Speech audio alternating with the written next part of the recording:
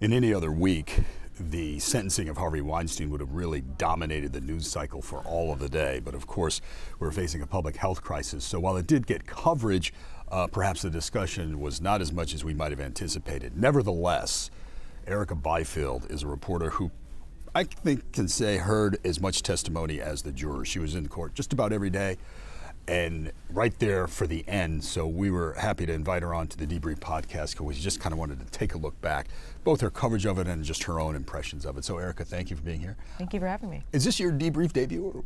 It is. It is. Thank you for having me. Wow. Okay. Well, we have balloons later, but no. So much to talk about, but I think I will start at the end because you were actually in the courtroom for this sentence, which was a culmination of so many things. Really a process that started in late 2017 with news articles and such. Take me to the sentencing this past week. What you saw, what you heard when you looked over at jurors. Give us a sense. So the first thing that surprised me about the sentencing is we had heard prior to the sentencing, we were just going to only hear from two victims, Jessica Mann and Mimi Haley. But when we arrived at the courthouse, we were blown away to see all 6 women who testified during the trial walked in together along with Rosie Perez. So that was startling to begin with. Then we come in and everybody's wondering, well, what will Harvey be wearing? Is he going to be in his jail outfit? What will he be in? We see him, they wheel him in a wheelchair, and he's in a blue suit. And we also had a lot of anticipation because we were wondering if he was actually going to speak to us, because during the trial, so many people wanted to hear from him, and he didn't talk. But we did get an inkling that he did want to say something that day. So there was a lot of anticipation in the room. When we finally got to the point after both ladies, Jessica Mann and Mimi Haley, said what they wanted to say to Harvey Weinstein. In summary, both of them said that he essentially ruined their lives and they're trying to move forward. And then it became the moment where his defense team talked, and then the judge asked him, Harvey, would you like to say anything? And he did. He spoke for maybe 10 minutes. I was trying to listen. He's soft-spoken. Right. But it was the first time we had heard his voice, when you'd heard so much about him for nearly a week of testimony, or excuse me, a month of testimony. It was fascinating. He's a little more soft-spoken than I expected. Based on what we've heard about him during the trial, you expected this kind of gruff, gregarious, almost, yes. Big personality. Which at one time he was, I would imagine. Yeah. And maybe he's tamped it down a bit, given what's going on. But he talked about his children, he talked about how this has impacted his life, he went back to 2017, and he also closed it out by saying that he's a changed man. But it doesn't feel like the judge agreed. Because moments after that, the judge said, thank you for speaking to me, and then sentenced him to 23 years. Did he say something about due process and the Me Too movement, or did I not? He did. He talked about how he questioned what's going on in America right now. He felt like there's thousands of men who are now in the same position that he's in because of what is going on. He didn't dive completely into it, so we do know that he was talking about it on a surface level. He spent most of his time talking about his children and how much he misses them, and how he fears now that he may never see them again.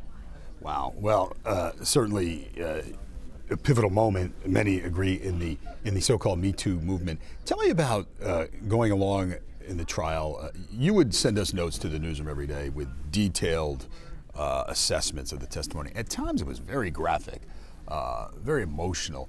Talk about those experiences, and were you able to glance over at jurors and just kind of glean impressions during various aspects of the trial, kind of what stood out to you? We were able to do that. The jurors weren't very animated, and you would think that given some of the details that came out, they would be.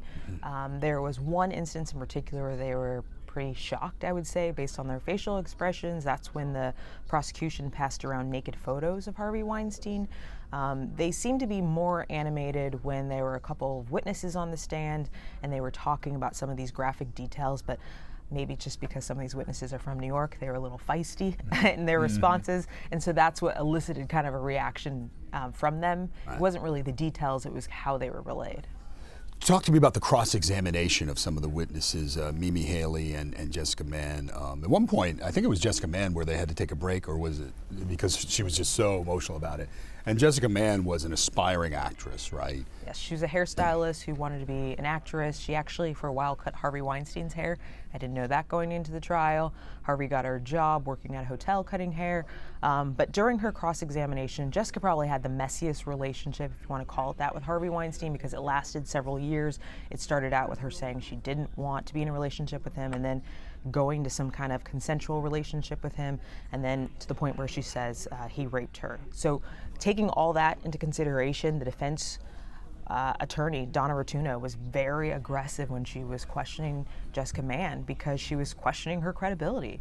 But what was interesting about that is that on the first day on the stand, when she was going through cross-examination, Jessica seemed very nervous and a little unsure of herself. By the second day, because she was actually on the stand for 3 days, so this would actually be the third day. Right. The first day was with the prosecution asking her questions, so they're a little more friendly territory.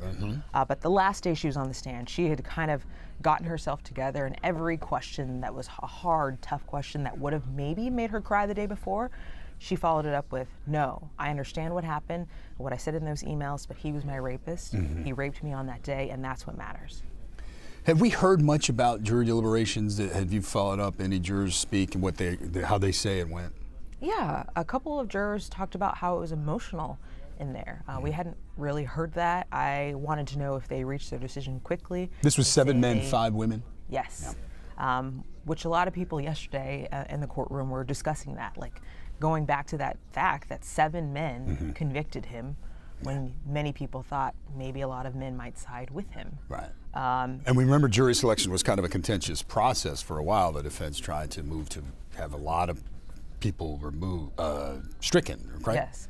And they also took issue with one juror in particular, Juror 11. She's an author who was writing a book, or is writing a book, about men in aggressive situations. So there was a lot of discussion about that. And so we'd asked at least one of the jurors, what about that girl, Juror 11? You know, was she dominating the conversation? And they said no, she was probably one of the most passive people in there. And they said that they decided to go by the facts. They looked at the various counts and pushed away the fluff that the defense was trying to throw in their face, and paid attention to what these ladies said happened on these days in particular, and decided from there whether they thought he was guilty or not. Annabelle Shiora was there for sentencing as well, correct? She was. I was surprised to see her, but yeah, she was there. The jury could not agree, apparently, on the 2 most serious charges, which involved her testimony, right? Predatory sexual assault. But you were there for her testimony, and yes. It was said to be very compelling. It was a longer time ago, in the 90s, right? Just give us your thoughts on that. It was very compelling. It was 27 years ago. The jurors did not really say what they thought about that, so we still don't know. But she was composed on the stand, and what kind of backed her up, or if we want to get into the details of her story, we can as well, but what kind of backed up her story is when they brought out Rosie Perez, an actress that many of you may know, have seen before. She's from New York. Right. Rosie told the exact same story. So in my mind, it was interesting that that was backed up. And Rosie said that Annabella told her that story once 27 years ago, and she remembered it all these years later. And we also found out through Rosie's testimony that Annabella was not the one who came forward and told her story originally to the New Yorker. It was actually Rosie who had recommended that a friend reach out to her because Rosie knew. That's why Annabella was kind of brought into this all together. So Annabella had kind of kept her secret for decades. Right. It was Rosie who put her out there. So, Erica, give us your thoughts. He was facing anywhere from, I believe, 5 to 29 years, or maybe nothing to 29 years, depending upon that. But your thoughts as someone who's in the courtroom, again, just about as long as the court officers and the jurors and the attorneys, when it was announced 23 years. What were your thoughts, and what was the other reaction in the courtroom? I was surprised by that. You were? I was very surprised by that. Many people thought going in, there was kind of talk in the hallway, what do you think, what do you think, what do you think? A number of people said, he'll get 10 years. That seems pretty stiff. So when the judge said 20, I was typing, and I had to stop, and I listened. Is that right? And the judge then went on to say 5 years probation after that, and then he just kept going, and he said the next count, which is rape of the third, and he gave him 3 years. And I'm typing as fast as I could, and then we're waiting to hear what was going to happen next. And then the court officer said, court's dismissed. And that's just how it ended. Like that? Just like that. All this in this climax, boom, and boom, boom. Boom, boom, boom. Wow. So you could almost imagine being a little dazed. Yeah, we were even reporters like, okay. Yeah. And Judge Burke, known to be a stern taskmaster, correct? Yes, exactly. And that's why a lot of people thought he would go with 10 years. But he went beyond that, 23.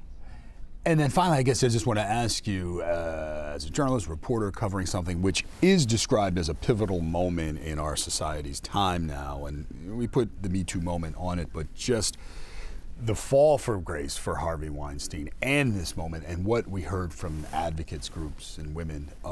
Your thoughts on covering that? This is a, you know, perhaps a history-making trial, for lack of better words. You know, I had to remind myself day in and day out. I'm sitting here watching history. It's kind of fascinating. I'm a history buff, so it really got to me that way as well. And I'm also paying attention to the fact that this is not over.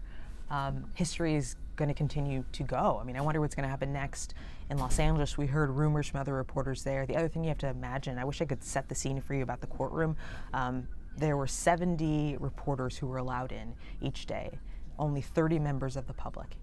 During the sentencing, even less members of the public because the DAs had so many people in there. So you can imagine this courtroom is packed and it's quiet because the only thing you can hear is people typing on their laptops. That was the only piece of equipment that was allowed in the courtroom. So we're sitting there, we're all taking in this history, and then we're all talking amongst each other. And from the international reporters, we found out many of them think their home countries are going to bring charges against him as well. So I'm not going to name those countries yet, but I'm waiting to see what's going to happen. So it seems like LA's not the end. It may be some other countries outside of the United States where he could face charges as well. Wow. Erica Byfield, well, thank you for your coverage throughout. I mean, we got a detailed assessments from you. Sometimes we couldn't unread some of the stuff that you had to put in there, but great coverage. Thank you. Thank you. All right. I'm your host, David Ushery. We want to thank our production team, Jesse Edwards and Ben Berkowitz from the NBC New York Digital team.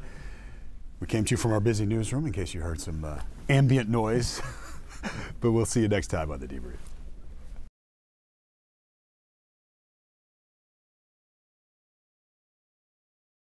Thank you for watching this video from NBC4 New York. You can subscribe by tapping the button below me, and on the left you can see our latest updates, investigations, and digital exclusives. We'll see you next time.